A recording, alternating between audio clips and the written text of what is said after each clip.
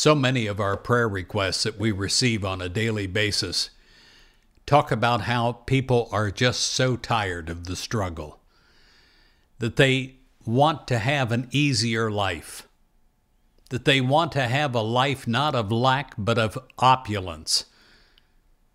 And opulence is a lot more than riches. It is just the feeling that you have that everything is going to constantly be all right. Join me in prayer and get ready for a life change. Dear wonderful God, I pray for a life of ease. I pray that the struggle is over.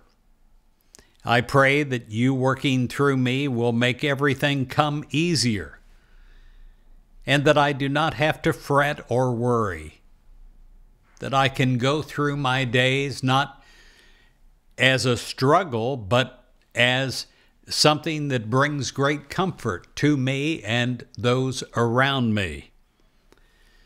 I pray, God, that I live a life of plenty, not just enough to get by or enough to pay the rent, but a life that always has extra, a life that always has what I need in the moment and to spare. I pray that this comfort is felt inside of my mind, inside of my soul, inside of my body. I pray that my life is a life of security. I pray that you'll surround me and direct me in the right ways that I am to go, and that my security will always be something that I know I can depend on, and that I live a life that is guided by you into the best possible realms of experience and living. I pray that I feel well-being.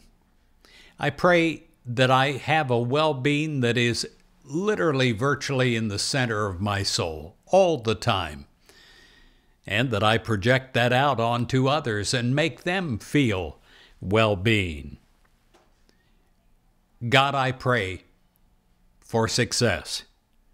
I pray that I have success not just in the moment, but success permanently, that is always expanding and always growing as I follow your guidance, as we work together.